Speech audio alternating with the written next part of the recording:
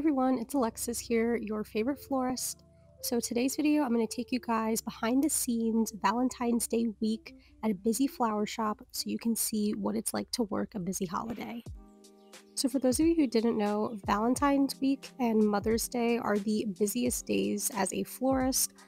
Valentine's this year was on a Tuesday, so we wanted to make sure that we were preparing at least a week before the holiday.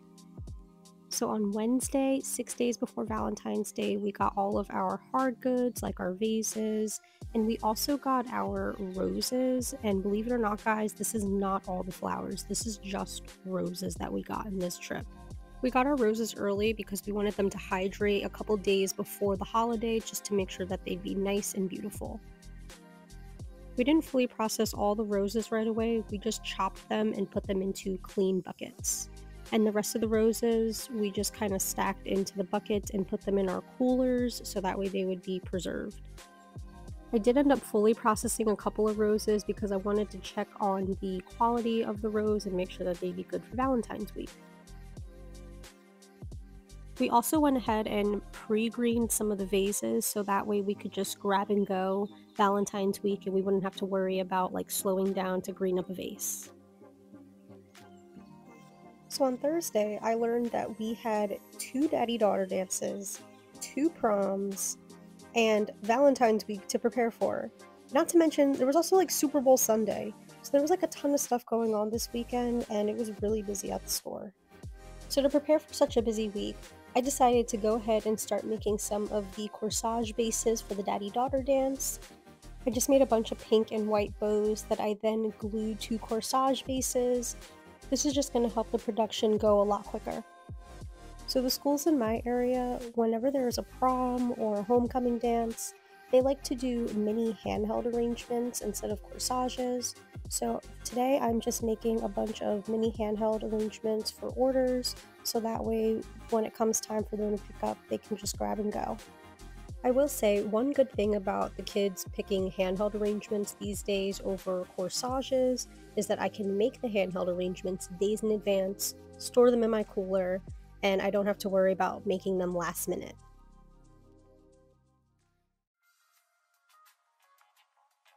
Alright guys, so it's Friday, February 10th, 4 days before Valentine's Day. It's time to get our game face on.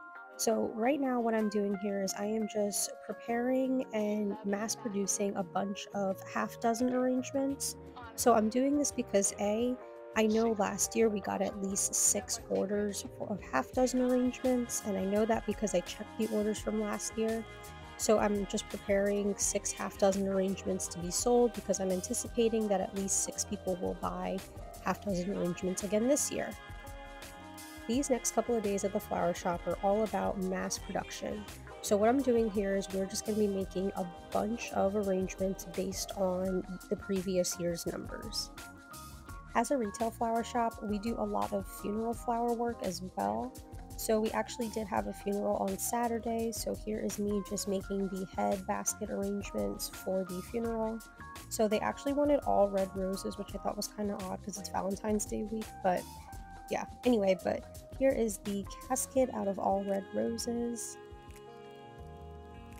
It's Saturday, guys, and I am quite literally dead inside. I'm really tired. I've worked 6 days straight, and I made so many orders these last couple of days, but we gotta keep chugging along because V-Day is only once a year. So here I am making just mixed arrangements here. I'm making large mixed arrangements that we are going to sell for $125 each. So prior to this day, I actually sat down and came up with formulas for all of these arrangements that you see here. So I came up with like the recipe to tell me exactly how many flowers I need in order to profit and make this a $125 flower arrangement.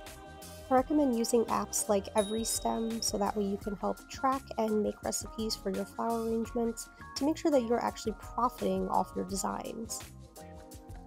When I'm finished with each arrangement, I actually change out and dump the dirty water and give each arrangement fresh drinking water.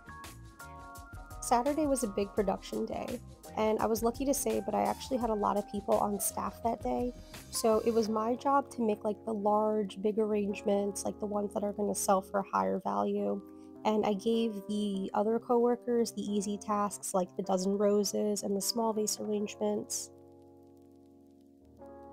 By Saturday, we already had 200 orders for Valentine's Day, and I was expecting at least 500. So making a bunch of arrangements in advance and having these things ready to grab and tag is just going to make our lives that much easier.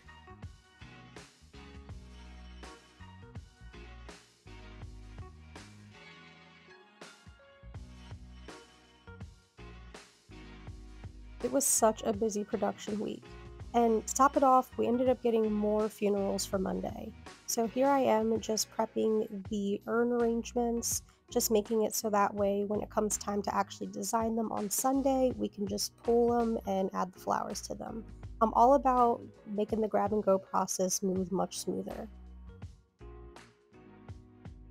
And here are all of our done arrangements. So this is our mixed bouquets, and yes, we did end up leaving them out overnight just because we ran out of cooler space, but we did turn the air conditioner on and made it really cold in the store so that way we could preserve the flowers.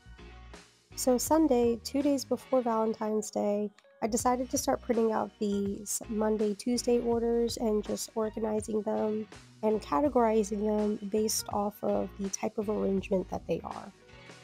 So for example, I had a pile of dozen rose arrangements, and then another pile I had a pile of like $85 mixed arrangements. So what I would do then is I'm just going to take that over and tag all of the arrangements. So we ended up using the Rita's across the street from us because they were closed, and the owner let us use their space to put our done arrangements in because we just completely ran out of space at the flower shop. So what I'm doing right here is I am marking all of these arrangements out for delivery. So I'm just taking the card message and delivery tag information, and I'm just attaching it to all of these dozen rose arrangements. So these guys are sold and are going to be out for Monday and Tuesday delivery.